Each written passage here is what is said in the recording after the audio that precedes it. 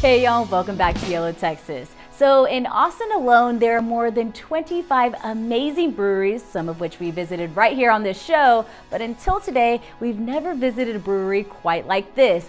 In fact, this brewery is so rare, it's the only one of its kind in the entire state of Texas. So what makes this place so special? Well, we're sending YOLO Texas co-host Ariel to find out. Welcome to Texas Sake Company. This one-of-a-kind brewery is putting a spin on this traditional 2,000-year-old drink.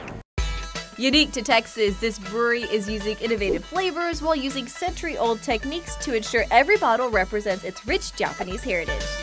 This brewery is unlike anything Texas has ever seen before because until now, no one's actually taken the leap to brew sake here in the Lone Star State. So does it live up to all the hype?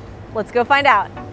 This is like the first time I think I've ever had a sake that I actually enjoyed. This is really good sake. To get the inside story, we met up with Tim the owner to learn a little bit more about why sake in Texas. We had this incredible opportunity to join into the craft American sake movement. We've been here about 4 years. The company was originally founded in 2011, but then we took it over from the original founder who had introduced the idea of like making craft sake, but we're part of this grand educational experience. This is sake, it's fermented rice, it's steeped in history and tradition, and now we're making our own right here in Austin. And now you're gonna take me behind the scenes. Yeah, absolutely. We got Jeff somewhere in the back doing like his madman thing, so. Okay, perfect. Well, I'm excited. Next, we met up with Jeff Bell Toji, aka the Brewmaster. Sake is made up of 4 ingredients. We have yeast, water, rice, and koji. Once we learned about the ingredients that make up this traditional Japanese drink, Jeff toured me around the place where I even got to see sake in the making. Oh, that is a lot of sake, y'all. I'm ready to go try some. And try some, I did. I met up with Caitlin Walsh, bar manager and sake connoisseur.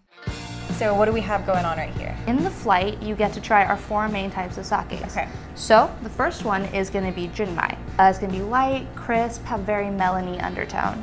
Ooh, that does taste a little fruity. I like that. The next one is going to be Junmai Nigori, kind of a lychee berry, coconut flavor. It's very different though, right? It is very different. Filtering totally changes the flavor profile and everything. So the next one is going to be Nama, short for Namazake. It's also raw, unpasteurized, straight out of the tank, and probiotic because it's fermenting. So you know that's why we drink it for the probiotics. For the probiotics, it's healthy. It's good for your body, right? Good for the health. Good for the health. Oh, I like that. That's a little stronger. That's a little stronger. A little bit stronger. Just a little bit. The last one is going to be Oak Junmai.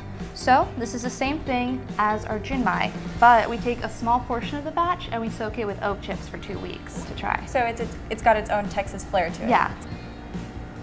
This is really good. Glad you like it. I'm glad y'all came up with it.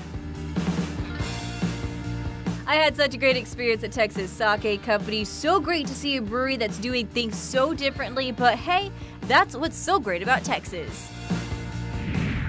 Interested in tasting this craft Texas sake for yourself? Type in txsake.com for tasting hours and more.